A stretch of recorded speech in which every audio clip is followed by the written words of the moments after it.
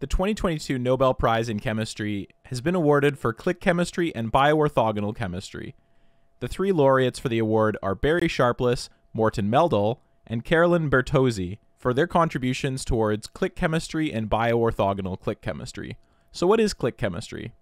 Barry Sharpless originally coined this term around the year 2000, and this was a reaction that was independently discovered by both Sharpless and Meldal. Click chemistry is well known amongst contemporary chemists as typically being a reaction between an alkyne and an azide. The nice thing about this chemistry is it's extremely selective and it requires only a small loading of copper-1 catalyst. The products formed from these reactions are called triazoles. This is a useful reaction because you can imagine that alkynes and azides aren't something that are typically found in a biological context, although the requirement of copper as a catalyst was somewhat limiting for this approach.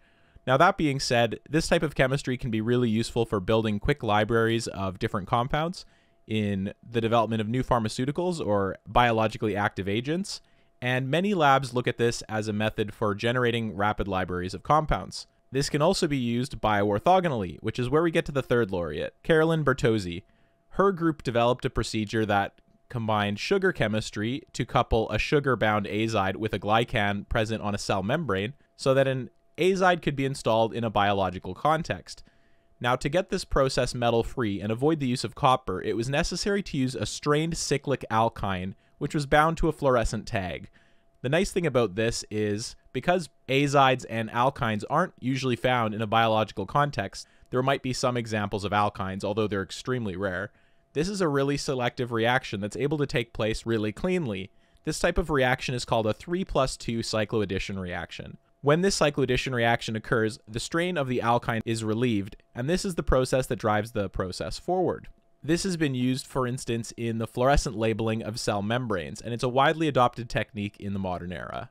There's other variants of click chemistry that have been reported, but these weren't recognized in the selection of Nobel laureates for this year's award. Some other processes include the generation of high-energy carbines, which can be used for proximity labeling, through the generation of carbene or carbenoid type intermediates. Although in this case, this is the preliminary fundamental work that really led to the development of this whole field. So some quick fun facts for you. Barry Sharpless actually already has one Nobel Prize, and this is his second Nobel Prize.